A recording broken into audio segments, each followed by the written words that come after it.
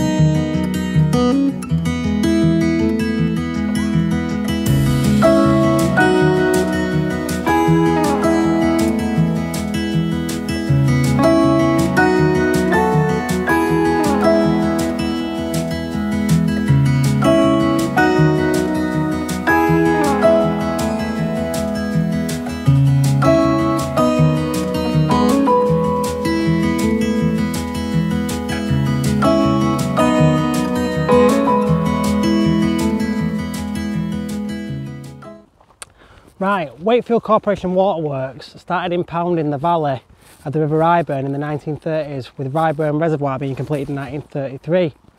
20 years later, 1956, this place was built, Baitings, and it's fantastic. During hot spells of weather, an old packhorse bridge gets revealed. Like I said, the water subsides, and it's an absolutely amazing sight. Unfortunately, it's been peeing down for the last God knows how many weeks, so we're not going to get to see that today. So what I will do, I'll probably come back when that's revealed and do a bit about it.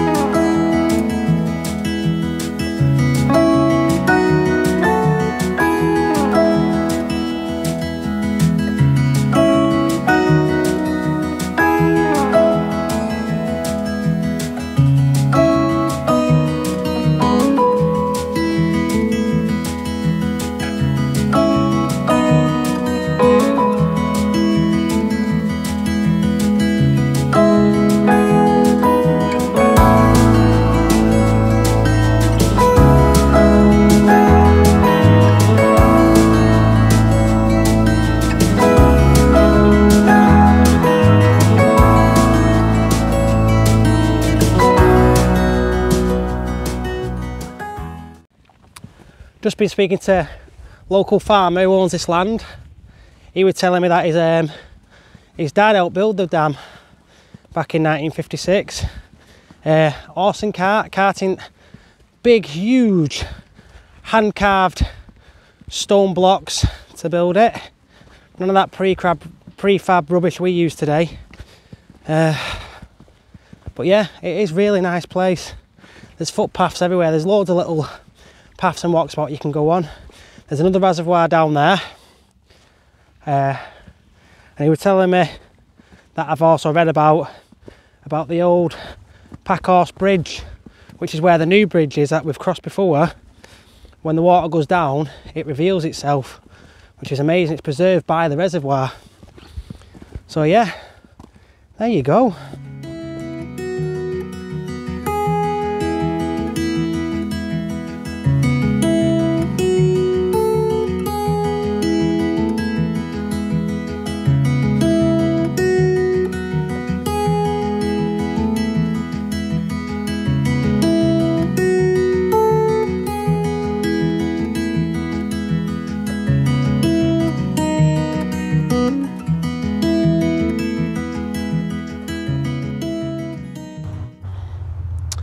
Now don't let this next item put you off coming to this wonderful place. It actually is a dark side Baitings reservoir. There was a body found in it in 1989. Apparently the poor person was shot in the head, weighed down with a pickaxe, and the only reason they revealed the body is because of a drought. Baitings Dam took 8 years to construct. It holds Baitings Reservoir, which supplies Wakefield with its natural water. The lovely thing about this place is all the water comes naturally from all the moorland around, and there is a hell of a lot of it. It's a beautiful place, very unspoilt. What I do like about this place as well is you've got modern construction like this, well, modern 50s, 30s and 50s construction, coinciding with natural brooks and streams as well, all working together to supply people with the water.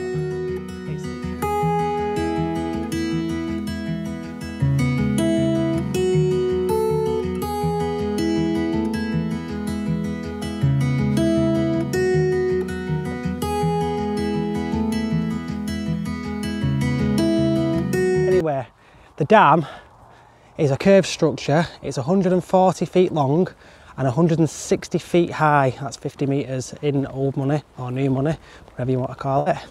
The reservoir covers 59 acres and has a catchment of water 1,830 acres. That's 742 hectares.